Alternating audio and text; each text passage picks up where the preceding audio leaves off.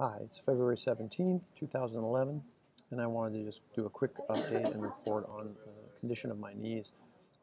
It is becoming increasingly difficult to stand for periods of time. It feels like there's not enough cushion in my knees, and I've done a little bit of research online and understand that there may be some degradation of the meniscus, and I think it's getting to the point where if this persists, I should have it looked at. And and yet, when I'm not putting pressure on the knee, there isn't any pain. But this is going to have a possible deleterious effect on my conditioning because it makes it very difficult to get cardiovascular work.